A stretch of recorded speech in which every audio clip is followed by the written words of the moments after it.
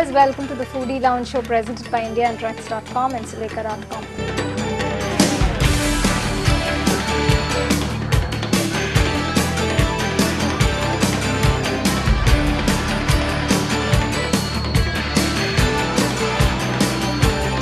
Today I am going to show you how to make cabbage poriyal. It's a very simple side dish. Usually it's a dry dish, and they make poriyals to go with sambar or rasam. So here today we're going to make with cabbage. Here I have about half kilo of cabbage that has been chopped fine and thin.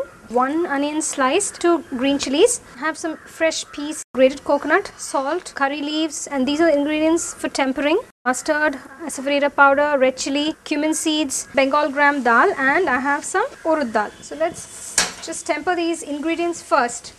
I've just added about 1 tablespoon of oil here. Just adding a few of all these ingredients for tempering. Red chili, mustard seeds.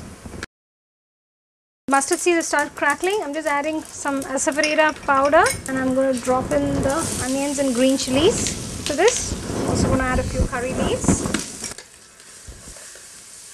This poriyal is very easy. I guess it's one of the easiest poriyals that you can make at home. Once the onions are transparent, you can add the cabbage. You can see how fine it's been chopped, nice and thin.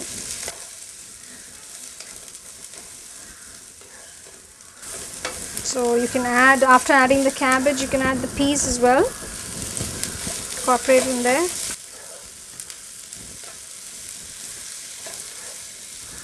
Just gonna add a little salt.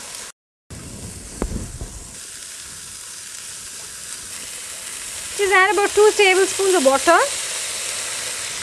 This is to help the cabbage cook well. We add this water. Don't add too much, just add a little bit. Now you can leave this closed for a few minutes till it gets cooked. You can see the vegetable is cooked. I'm just going to add some fresh grated coconut to this. You can add about 1 to 2 tablespoons of coconut.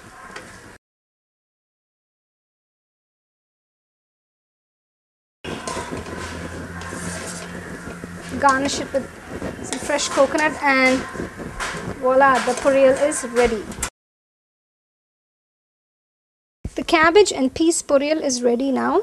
You can have it with sambar or rasam, and with some steamed rice. You can also have it with chapatis. It's a side dish.